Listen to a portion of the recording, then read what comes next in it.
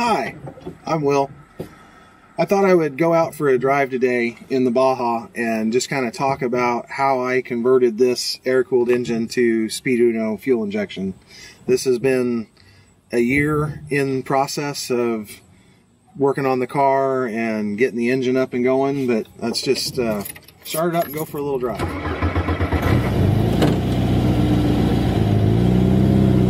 So guys, if you want to know more about it, subscribe below, leave a like, let me know.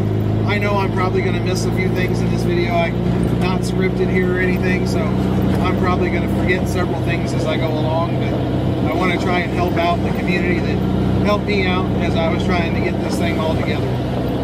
So, I guess to start off with, I've always wanted to run fuel injection, and I just kind of started getting online, and I found a cool open source project called Speeduino, and it's a fuel injection system ran off of an Arduino BAJA 2560, I believe it is, and uses a little daughter card. There are several different versions out there. I'm running the NO2C, so no overhang, 2-channel, which just means that the driver board is the same size as the Mega.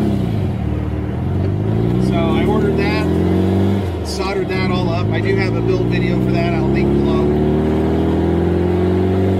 Then from there it became how to get everything mounted to the engine. I came across a really nice crank position sensor from the Dub shop. I'll put a link to his shop below. No sponsorship or anything there, just really good product and works really well. It's a VR crank trigger that you mount to the crank pulley on the engine.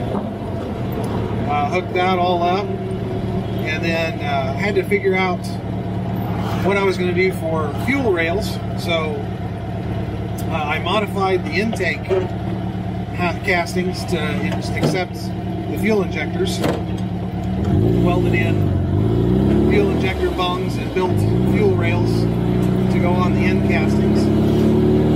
I'm running 22 pound an hour LS2 fuel injectors along with LS2 ignition coils.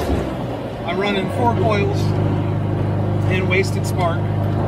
So running batch fire and wasted spark at the moment, since I have a 2-channel board.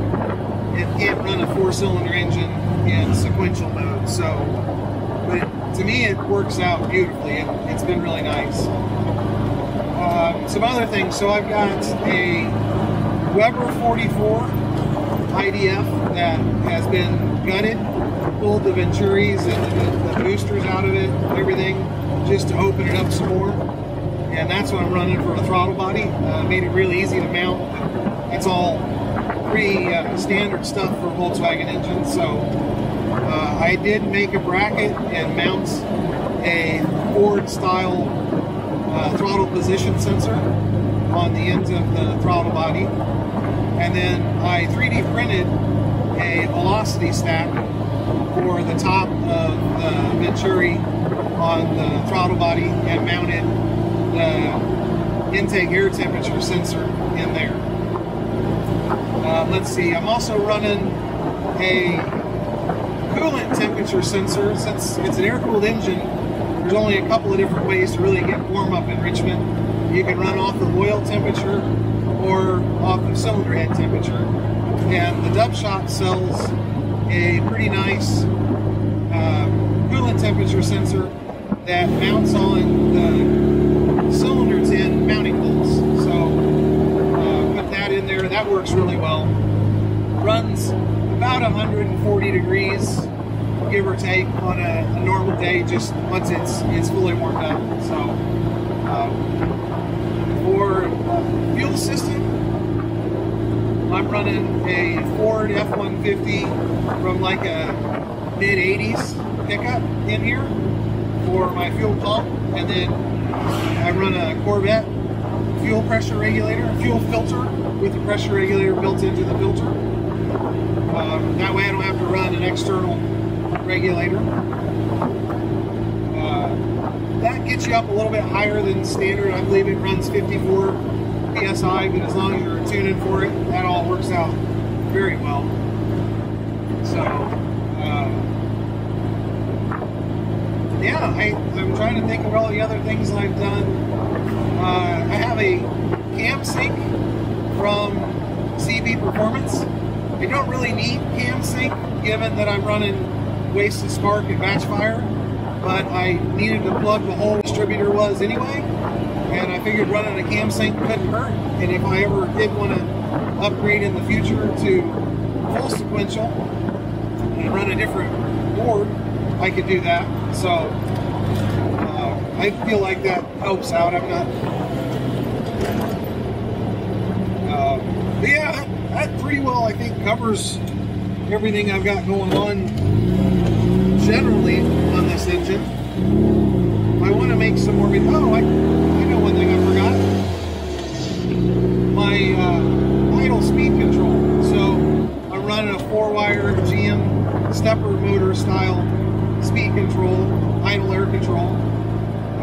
I custom made a housing to fit it. So I took a chunk of aluminum and machined it down to fit the valve and wired that in with the stepper motor control.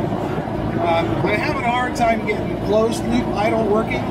It hunts and surges a lot. I'm more than willing to get input from there on what we might be able to do to help with that. But right now I've got it running in open loop mode, and honestly I think I've got it tuned pretty well. It starts up nice, and then as it warms up, that valve closes down. And between the 4-wire stepper motor and running advanced idle control where I'm adjusting timing, it really seems to have a nice smooth idle all the way through the temperature range. So it does nice at cold startups. I've been really happy with the results. So I think that's about it for today. Let me know how you guys like it, what questions you have, and I'll try to make some more videos as I go along about